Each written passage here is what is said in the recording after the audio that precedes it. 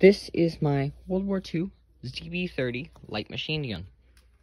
This was a Czechoslovakian machine gun used in World War II. It was the unofficial machine gun of the Waffen SS.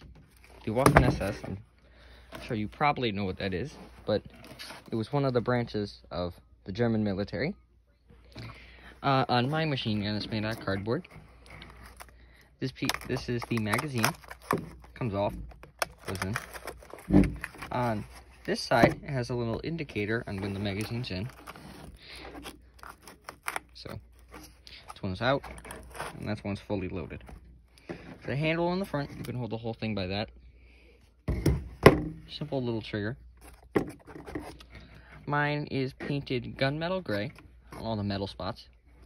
On the bottom barrel, it's painted metallic.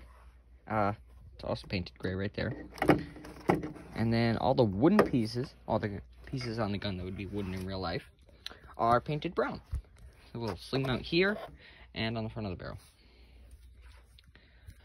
Just a simple machine gun. This took me around 6 hours to make, so not the shortest project, but not the longest project. And that's pretty much it.